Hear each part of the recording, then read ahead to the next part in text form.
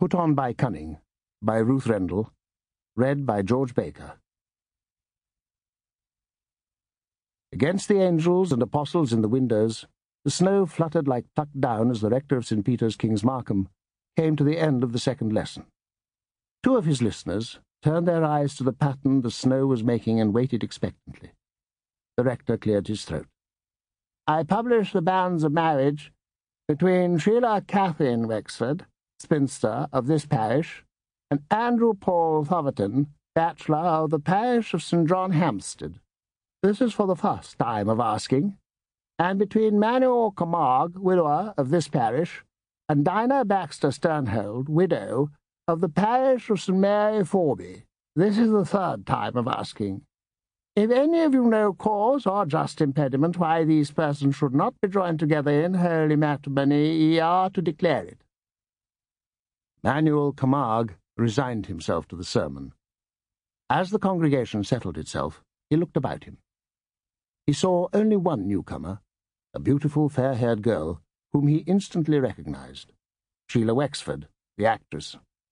He and Dinah had seen her in that Somerset Maugham revival. She had been at school with Dinah. They still knew each other slightly. Her banns had been called before his, but her name hadn't registered because of the insertion of Catherine.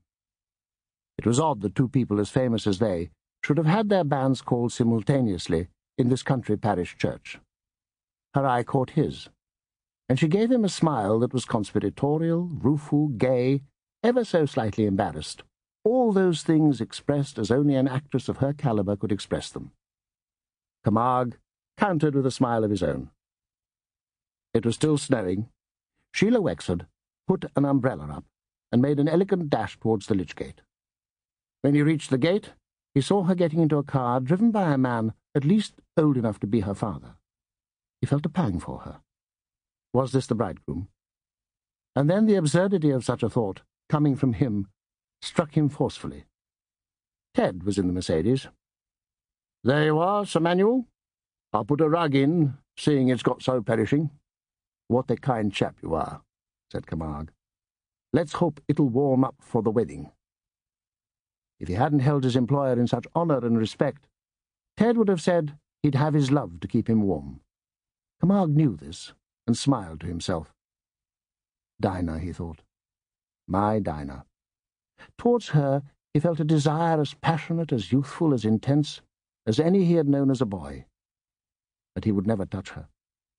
His mouth curled with distaste at the idea of it. It would be enough for him. Sample complete. Ready to continue?